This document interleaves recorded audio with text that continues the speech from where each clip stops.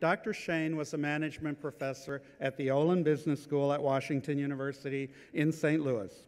Research on Fortune 500 companies revealed that there were no African American males in management positions in those companies. Dr. Shane contacted faculty members at several other business schools in order to start an organization to increase African American enrollment in the MBA programs, as well as hasten their addition to management levels in companies in the United States.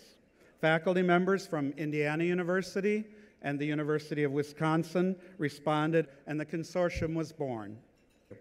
Now we are 18 member schools. In addition, we now have more than 75 corporate partners, more than 8,000 consortium alumni, and we collectively welcome this year almost 500 new MBA students who have demonstrated an active commitment to our mission for diversity and inclusion.